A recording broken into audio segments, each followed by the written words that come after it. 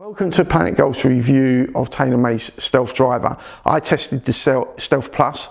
There's three in the range, so there's the Stealth, which is the more forgiving of the three, and then you've got that HD, which is the high draw, which you get, I mean, it does what it says on the tin. Basically, it's for those who suffer from a slice, so to help correct that.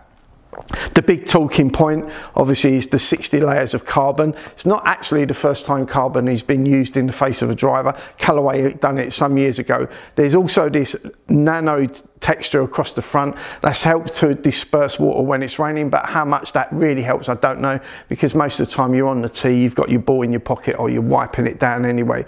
So, but the 60 layers and working with this inertia generator again at the back, I mean, with the carbon, they've saved 40% weight here. So what they've managed to do, they've got a 10% gram weight that you can move to obviously give you a draw, fade bias, whatever you prefer, but obviously you've got more weight in the inertia generator as well, so you've got all this power coming into the ball, and it's just like a big weight smashing the ball, and obviously by moving that weight back, they've got a better center of gravity. A better center of gravity gives you a better launch angle as well, and obviously all that power behind the ball.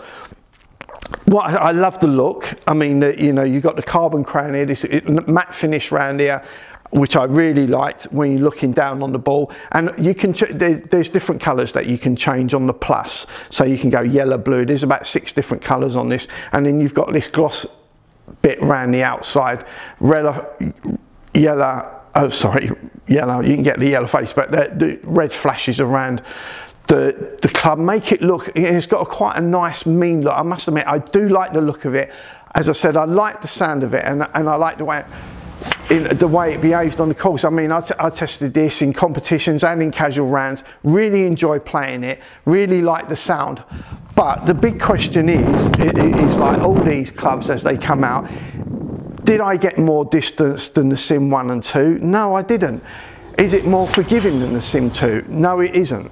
But what I would say, if you're in the market for a driver, is it worth buying? Yes, it definitely is, and I'd definitely test it. If you've not had a new driver for the last 5 years, then you will definitely notice the benefits of that. It's expensive. So for those who are looking to save a bit of money, maybe it's worth going to the Sim 1 and Sim 2 and then waiting for the next couple of generations of this. But as I said, if you've not bought a driver for the last 5 years, then definitely put this on your testing list. It is a great driver. There is plenty of distance there. You'll notice, as I said, if you haven't bought a club for the last 5 years, you'll certainly notice the distance. You'll certainly notice the better dispersion.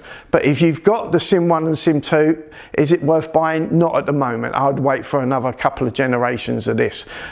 But definitely put it on your testing list. Good luck. Bye for now.